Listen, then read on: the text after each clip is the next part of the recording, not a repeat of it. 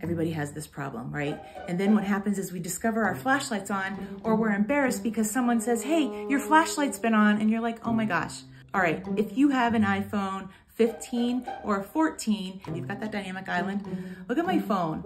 The dynamic island at the top shows me that the flashlight is on. All I have to do is look at that indicator. All I have to do is look at that indicator, and if I push it, I can literally turn off my flashlight. Where was this like 5 iPhones ago?